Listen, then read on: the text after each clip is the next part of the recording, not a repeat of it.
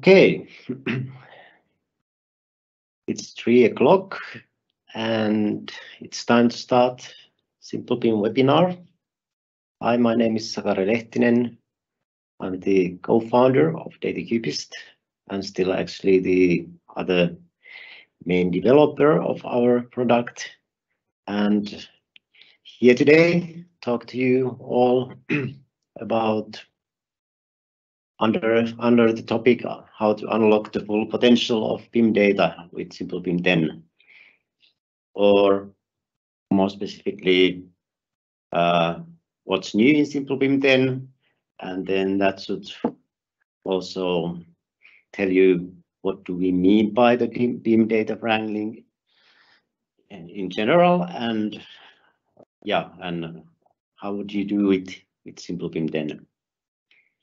We'll go through some live demos, some examples using the new tools, how to standardize, normalize, enrich the BIM models so that they fit for the purpose. Few words about DataCubist. So we are Finnish software company, founded in 2009 already. So it's been a long journey already. We have international user base and resellers in 14 countries already. 26 countries and 14 resellers. If you're listening from outside Finland, then you might want to contact them. And few housekeeping things. As usual, in a webinar, you can ask questions anytime just by typing them into the Q&A section. And I have here today my colleagues Jarmo Kuusinen and Mervi who will answer to your questions while I'm talking, and maybe if you have time in the end we can take some live feedback on those. We will record this and it will be available later for all you who have registered to the webinar. This will take about 30 minutes or so, and we try to keep it short. It's not a tutorial, it's giving you some inspiration about the Simplebim10 and its new possibilities. So let's try right in, I suppose. First thing I want to highlight is that we now have a new support website. And if you're wondering what do we mean by BIM data wrangling, there's actually some text article in here. And if you're wondering about all the new tools I'm showing right now in a minute, then there's some documentation about those here also.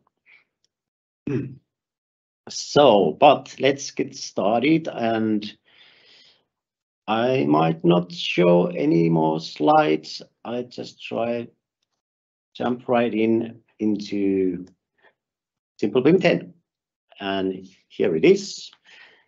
Looks a lot like the previous versions, but there are a lot of new possibilities, new tools available. And the first one I want to talk about is the new quantity tools. We really went backwards and did a lot of work to sort of redesign the quantity tools. Because if you think about it, quantities are the most important thing in construction. You could say that because they're used in everything.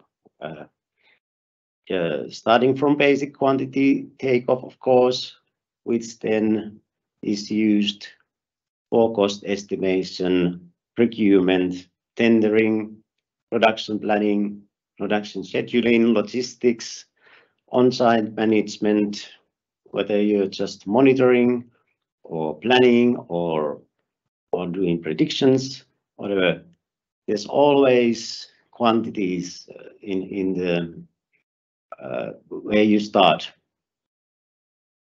to make those analyses and where you get those insights. So that's why we really focused on this. And there were some limitations in previous Simplebim quantity calculation tool, and there's some restrictions and limitation in most of OpenBIM tools. So that's was our starting point, and then we started thinking how can we make it more flexible and serve more of the actual use cases people have, the professionals have for the measuring the quantities. So here I have a set of objects, sort of random, just to highlight a few of the benefits of the new tools. So let's just run one of them. So in good and bad, we decided that there's no longer just one tool, there are actually 6 quantity tools. So there's tool for calculating what we call shadow quantities, basic surface areas, space areas, volumes, all openings as a special thing, and basic dimensions. But let's run the shadow area tool first. And the way these new tools, not just quantity tools actually, but all the other ones also work, that you now have a possibility always to target them to a specific set of objects. You can target them by object class, or you could basically run this one to every object in the model, or you can target it in a more specific way by first defining some groups, like I have done here. I made this test group, which has part of the objects from the model assigned to it.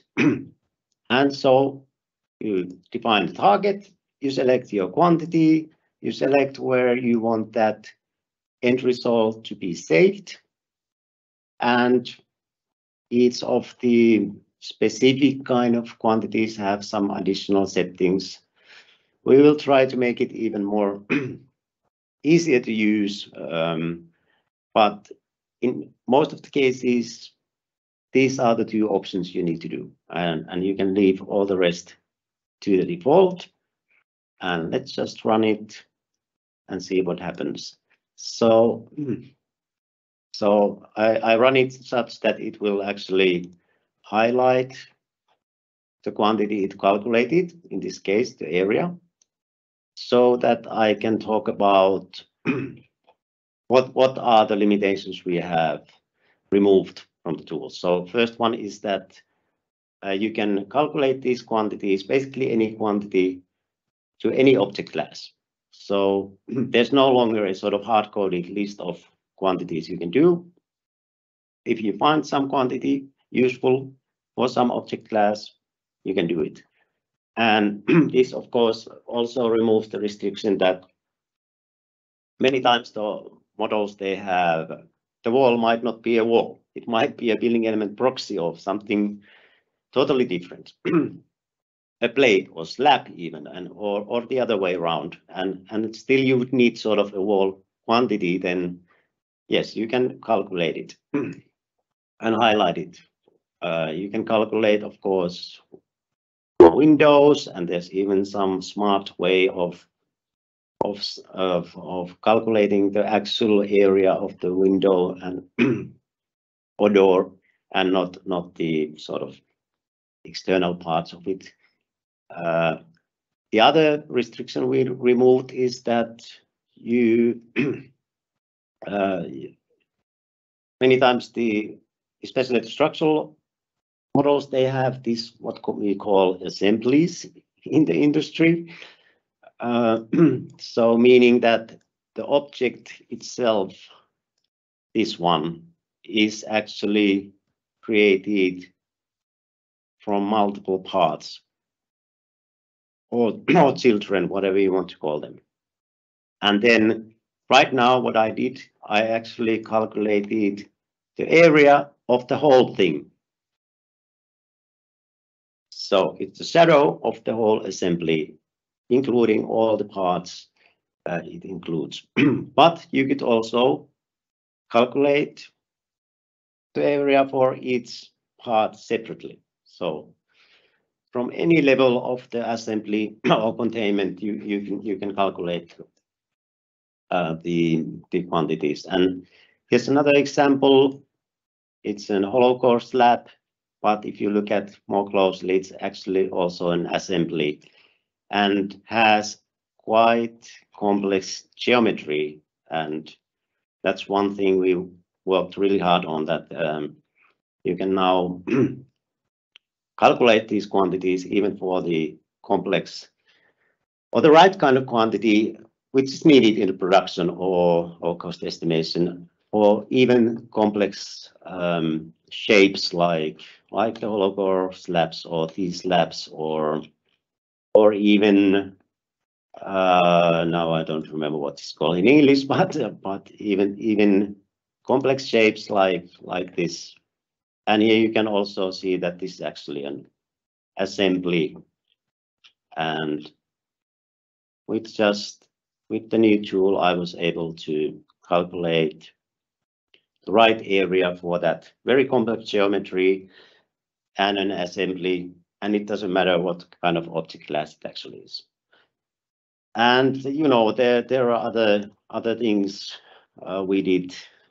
You can now calculate quantities for the curved objects. Also, just need to know which one to use. And there you go. There's the area of that curved wall, and so on. So that's one thing. About the new tools, but let's highlight a few other things about them. So in our marketing for Simplebim10, we talk a lot about the derived objects and BIM data wrangling. And so what does that mean? And there's actually multiple ways to create these derived objects, and I hope you will understand why would you want to use them in a minute. But one way to create those objects, create new actual objects and data to the model, is via these quantities. So let's say I have here these footings, and let's say my use case would be the scheduling. So if I get this model from structural engineer, I ask this pad footing all the information I need for my scheduling. So what are you? How much are you? Are there many other like you in the model? Where are you located? Which section? Or if we talk about the interior things, which apartment, which stacked area, which room are you located in? How much it takes to build you? What's your material? And so on. And by default, you know, if you've done this BIM for a while, you know that the objects from the structural engineer, they can give you only very generic answers and not answers to all those questions I just asked. So it would say, whatever I ask it, it would say, well, take a look at my properties. Maybe you find it there, maybe you don't. And what comes to like locations in production, no, it's not there.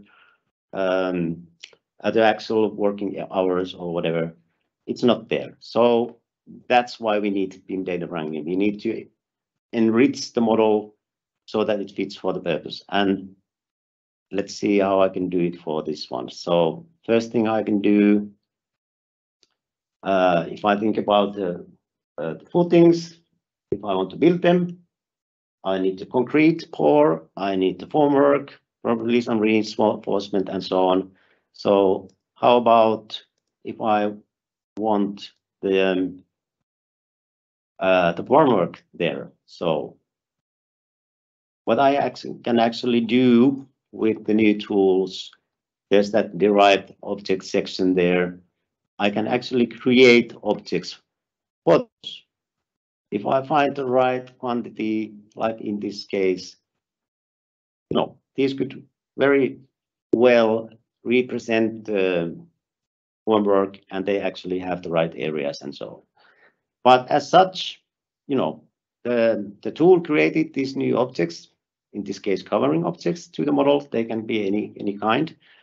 As such, they don't actually have any data because they're new objects, so they only have the quantity I just calculated. The quantities also I've also calculated for the footings, but in this case also for these derived objects. So how do I start enriching these? So whenever these derived objects are created, then there's a link created to the original object. So I could use that sort of link or reference, whatever you want to call it, connection. And not going into details, I created this template which enriches the data. It copies, it sets some data to the objects. And now if I look at them, there's more data in there. I might want to, because I'm using sort of standardized and normalized approach here, I might look at the property set I created. And yes, now I know what's the area, I know where it's located, not just the building story, but I also, because the footings already knew which sections they belong to, now my formwork also knows that. But I don't have the working hours yet. So, so that would be the next step. And that's also the next new tool we have, which could be used for doing that. So addition to all these new quantities tools, we also added these calculate properties tools. They're two separate things. So there's 3 of them, one for each for a specific use case. You can calculate new derived properties for the objects, as you will see in a minute, or you could even aggregate data to some kind of groups or containers based on your calculations. So let's say I want to calculate the actual work hours needed for my formwork and for my concrete pour. Then I could use a formula. Again, I need to target my operation, in this case, calculating based new values to the model based on formulas. A little bit like in Excel, but there's a specific format. Actually, many of the Excel formulas are working here. So, but in this case, let's give you a quick demo. It means I want to multiply my consumption, which I have already set for my objects, with the area I calculated already enriched to the model with the Simplebim's quantity tools. And then I want to set that value of that calculation to a new property, work hours, and the unit type is hours. And I say, okay. And now when I look at my formwork, they do have the work hours calculated for them. So there's some work for homework that is 1 square meter. And because my multiplier was 0.5, then of course it will take 0.5 hours for those homeworks to be built. Whether or not that's realistic, I'm not saying. I'm just saying that you can do that. And with these tools, you could calculate the same thing for different object classes. And in this case, if I'm calculating the concrete pour, I would probably use volume as my basis for the calculations and say, okay, and so on. But if you really go deep into this, then you could even use very complex or more complex, let's not say very complex, but more complex formulas. As I said, basically any Excel formula or function will work here. And in this case, let's not go into details. I've done sort of a conditional formula, which I could then use to calculate the work hours, for example, for any object class in one go. And that would be very nice. Yeah, so now we have, with my template, I did some standardization, normalization, so that all my data is in this one property set, what I need. I used our new quantity tools to enrich the models, and I used them for create these new derived objects. And I used our calculate properties tool to derive new data based on the existing one to the model. And now if I ask the food thing, what are you? How much are you? How many of you are there? Where are you located? How long does it take to build you? It could answer all those questions, and you could even start creating these ready-made views to your data, like I've done here with our table palette, which was already existing in the Simplebim10, but here it is again. And I've created this ready-made view to the model, and it has all the data I have enriched and standardized and set to the model. And now I can start asking all sort of questions from the model. Okay, how much it will take to pour concrete and build the formwork for each section of my foundations. How many hours does it take? If I take the task there, I could see, okay, in section 1, there's that much concrete pour. Oh, not that much, but that much formwork, and that's how long it will take, and so on. And because the data is there, you can ask any sort of question.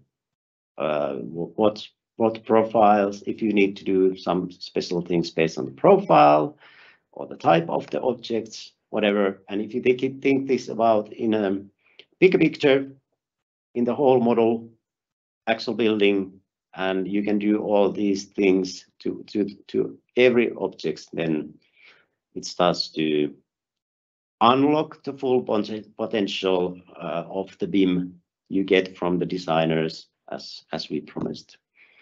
Yeah, so and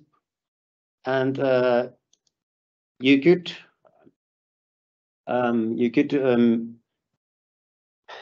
use the data inside Simplebim, and one of the nice ways we added here in Simplebim10 to visualize the data is this colorize, which is you can now basically find anywhere from the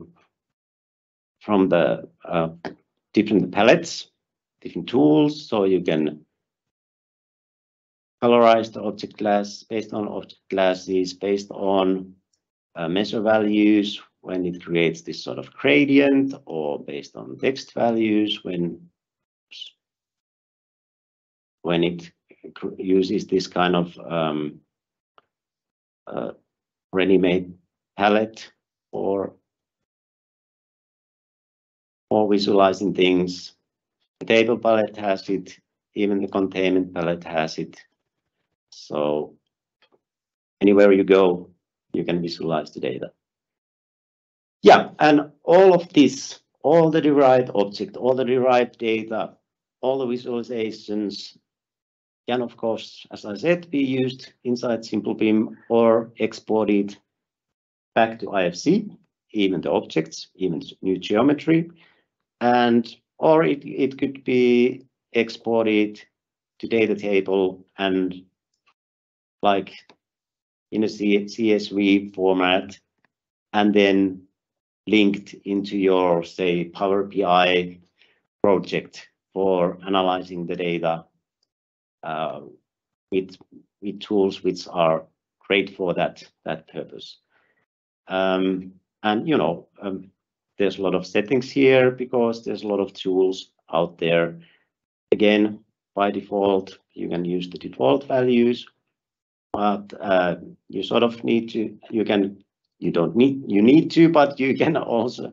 It's a good thing that you can control how the data is exported with sort of a configuration file, and then you just say where you want to do it. I've already done it, so I won't do it again. And then you would have that normalized, enriched data available to other tools in this format also, or IFC, as I said. Yeah, so that's, and there's too little time.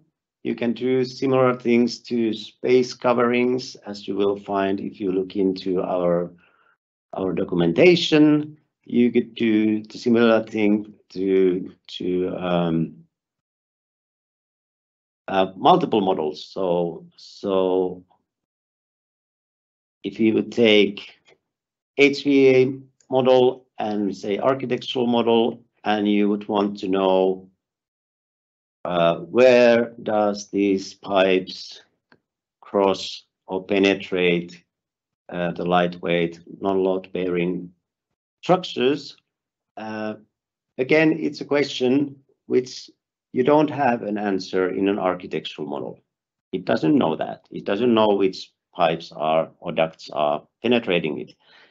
The ducts, the HVAC model doesn't know which walls they are penetrating. But if you put them all together and you would run a overlapping tool, objects tool, well, I can actually run it because we are already here. Then, oops, I think it created these proxies. Then again, you could create these new objects to the model, which know which wall they are penetrating, which HVAC object was the one that penetrates the wall, and create the data table, use that for planning these on-site works or monitoring them or tendering them or whatever. Right. And as a final sort of a fun but very useful highlight of Simplebim10 is the way that we started thinking about how you can simplify the geometry and the model. And here I have, again, ready-made created groups for different things. So I have the furniture here, and they have quite a complex geometry. So most of the IFC models file size or data load comes from these detailed geometries. And so do you always need them? Sometimes you need them, sometimes you don't. And if you don't, then there's ways to decrease the file size, even like 90%. So that's why we created this Boxify tool. And there's few ways you can use it. You can create these boxes, as you will see in a minute, or just one box for an object, or even what we call convex hull. I'll show you quickly. So if you run the tool, and if I would go in and check my furniture now, you can see that it still looks like the chair. It has all the data it had before, whether it's something you have standardized and enriched or something that came from the model or the tool, but it's just 90% smaller if you export this to IFC. So all this is exportable, of course, because we are talking about Simplebim here, and we're talking about BIM data wrangling. So all that is exportable. And, you know, as a funny highlight, clicking through here quickly, my demo. So you could, this is what a convex hull mean. It sort of takes the maximum surface area the object does. These were the trees, if you noticed. So now they're just funny, I don't know what you would call them, balls, whatever. And again, you could export this to Excel, to IFC, and then it would be much smaller. Yeah, so that's few of the highlights. Remember our new support site. There's more information and examples what you can do with this all new tools and documentation there, and lots of other information. And you know, this is what we mean by BIM data wrangling. You take the designer's models, you standardize, you normalize, you clean up the data, and you enrich it in a different ways, even by adding new objects so that you can create tasks for all the things you need in production, or even creating new properties, or even manipulating the data in certain ways, defining locations, calculating quantities, so, and classifying the objects. That's what it means. And then when you do that through all the models you get from all the different sources, then you get consistent data, fit for the purpose, and you can start automating things and scaling up your use of BIM. It opens up new use cases, of course, especially in production, in facility management, but it also scales up. More people has access to the data. You can create these ready-made views. You can more easily manage your automation, your analysis, because the data is always the same. It takes a little bit of effort. We are on the path to make it more easier, more user-friendly, but it's also a special thing. So you can do it right now and even easier in the future. This is where we are with Simplebim 10. And as a side note, when we talk about automation and scalability, then we are developing Simplebim Cloud, where all these things could be done even more automated and centralized way. Thank you for your interest.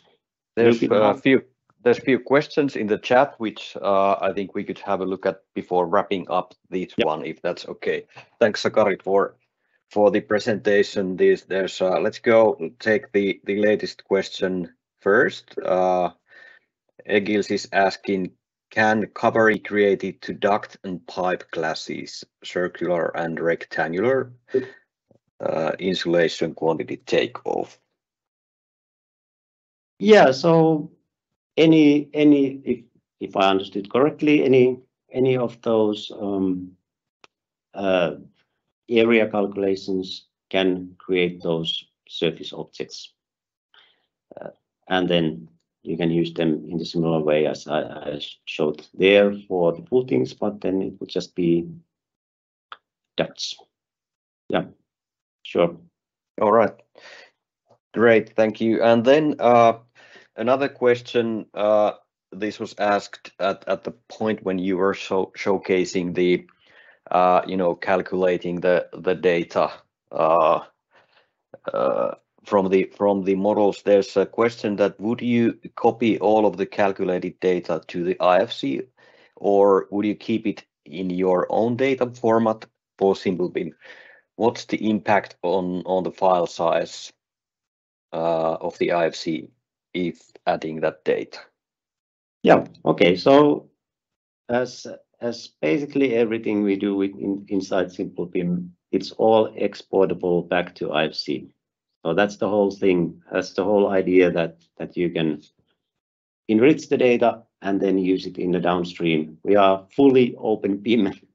I would say more open BIM than most of the applications. So that's the whole idea. So yes, you can. And actually, when I was creating the work hours there, it creates such a property. This tool creates such a property that it can be exported back to IFC as any other property set property in IFC. The impact is, depends on how much data you create. As I said, with the boxifier, most of the file size comes from the geometry. So I wouldn't worry about enriching the models by calculating new properties to it from the point of view of increasing the file size. It's not the main reason for that. So just try it. Okay, thank you. And then one more question. It was around the discussion or examples on the assemblies. There was a question about, I suppose, like use cases for bridge, tunnel, rail, and so forward. Is that sort of a description of different application areas that you can think about? Yeah, so we've done some work with the bridge models. As long as the model is created in such way that there are meaningful containers or assemblies in them, say the deck is maybe created from multiple parts, but they're all within one assembly, then you could do the same thing. You could calculate the shadow area or any other area, surface area from the whole thing, all the dimensions, all the volume, all those should work in that context also. That's one of the limitations we don't have, because we are using the sort of generic geometry to calculate the quantity. So it doesn't really matter what the thing is representing, as long as the quantity you're using is or calculating is usable for your use case. Yeah, good work. Okay, I think that was the question. Then there were a few questions about the delivering the recording later on. We'll first of all send the link to the recording to all the registered contacts. But then again, I think we might also share this in YouTube and make it available for those who sort of received the link from a colleague and do not get the recording. So, but let's figure out some way to make this available for everybody interested. Yep, great. That was all. No new questions. So I guess we can start wrapping up this one. Yep. We went a bit over time. Sorry about that, but great questions. Good to have them answered in the end. Yep. Great. Thank you all for your time. Please be in contact and try the new version. It's great. Thank you. Thank you very much. Bye-bye. Bye.